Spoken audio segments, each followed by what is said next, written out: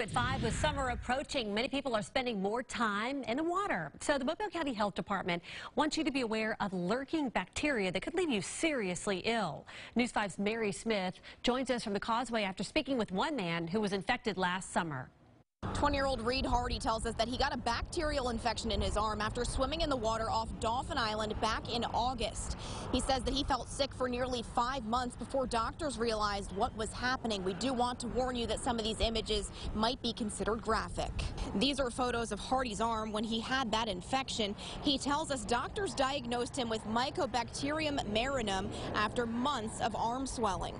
Hardy was left with several stitches in his arm after doctors drained and cleared his infection. The bacteria that caused his infection is just one of many lurking in our waters. The Mobile County Health Department says 80% of these infections happen from May to October when many people are spending time in the water. Vibrio bacteria specifically can be found in higher concentrations in warm waters like here on the Gulf Coast. 3 cases of vibriosis were reported last year in Mobile County.